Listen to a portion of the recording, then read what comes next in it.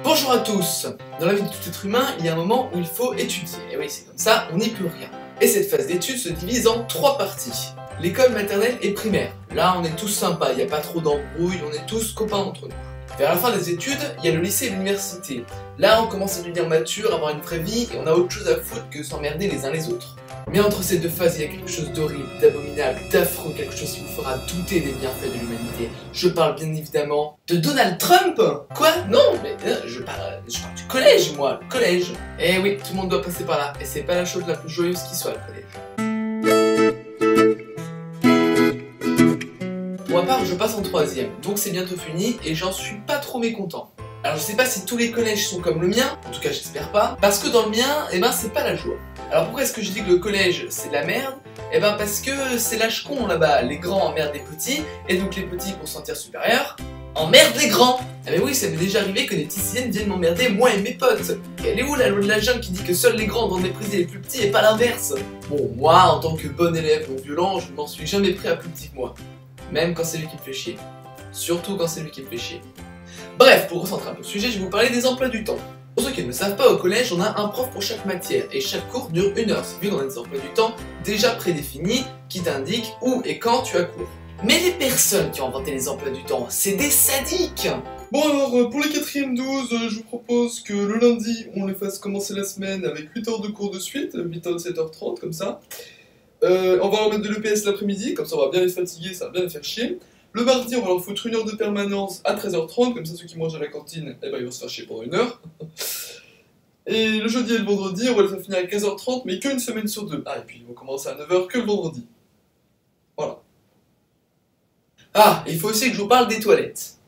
C'est chiottes, même avant que j'arrive au collège, les garçons demandaient déjà leur rénovation. Oui, parce que j'ai aucune idée de comment sont les toilettes féminines. Et depuis la 6ème, à chaque conseil de classe, on demande à les rénover, il se passe jamais rien. Laissez-moi vous faire une petite description de ces toilettes. Une odeur de pisse ambiante, 4 lavabos sauf que 3 d'entre eux sont surpuissants et giclent de partout tandis que le 3ème goûte, 3 toilettes à popo, 2 murs et seulement une porte, ce qui fait qu'un seul d'entre eux est réellement utilisable. Ah, et puis le verrou est cassé.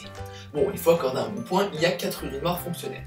Ah, et le PQ, tiens. À un moment, je vous jure, à cause des cons qui bouchaient les lavabos avec, on devait aller demander le PQ en vie scolaire.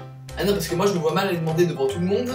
Bonjour, excusez-moi de vous déranger, mais j'ai très envie d'aller démouler un cake et ce serait possible que j'ai du papier de toilette pour que j'évite de me torcher avec mon cahier d'histoire géo. Merci. Ah, pour fabriquer des nouvelles salles de classe, là il y a du budget, mais quand il s'agit de rénover le coin de soulagement des élèves, là il y a plus rien. Ah, tu m'étonnes que ce junior fasse une rubrique spéciale pour parler de ça. Ce qui fait que forcément, quand je suis allé dans les toilettes de l'école de mon frère, dans un grenier, j'ai été choqué. Je ne pensais pas que ça pouvait exister des toilettes scolaires en si bon état. Bon, et puis pour changer de sujet, hein, parce que là, parler de toilettes, ça commence à faire chier. Et ben, je vais vous dire quelque chose. Je déteste Maître Gims, Black M et tous les rappeurs à la mode en ce moment. Je déteste ça, mais je peux comprendre que certaines personnes l'aiment. Mais je m'en fous. Et quand tu veux écouter de la musique que d'autres personnes détestent, tu mets des écouteurs ou un casque. Tu ne balances pas ta musique en plein milieu de la cour avec des enceintes portables. Ça devrait être interdit au collège, des enceintes portables. Une fois, c'était toute 1 heure de permanence qui était comme ça. Ah, j'ai eu des remontées gastriques pendant 1 heure. Ah, il faut pas compter sur les surveillants pour venir régler ça. Hein. Eux, s'ils viennent, c'est pour écouter la musique. Alors voilà, tu es prévenu, petit scène qui regarde peut-être cette vidéo. Et voici un dernier conseil pour toi. Profite de l'école primaire parce qu'en 6ème, ça va chier. Alors profite. Et abonne-toi aussi.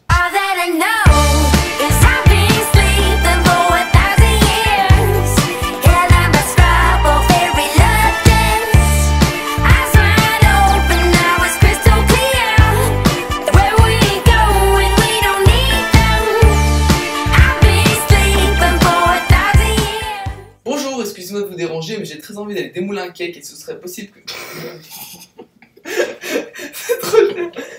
Ok, arrête, laisse le sabre s'il te plaît. Après, tiens, un échange après si tu veux. Okay. Bonjour, excusez-moi de vous déranger. Arrête de rigoler, putain. Putain, espèce de con. Tiens, reprends ton PQ. Bon, s'il te plaît, tu le fais correctement cette fois. Putain, je prends ton froid que je sais pas. Ah, laisse la chaise, putain, elle rentre dans le cadre. Tu rattrapes? Non. Allez, on le fait sérieusement. Bonjour, excusez-moi de vous déranger, mais j'ai très envie d'aller démouler. Allez, ok. Quel con. Allez, tu rigoles, t'arrêtes de rigoler, d'accord? Ok. Alors, c'est bon. Bonjour, excusez-moi de vous déranger, mais j'ai très envie d'aller démouler un cake et ce serait possible que j'ai du papier toilette pour que j'évite de me torcher avec mon cahier d'histoire géo. Merci.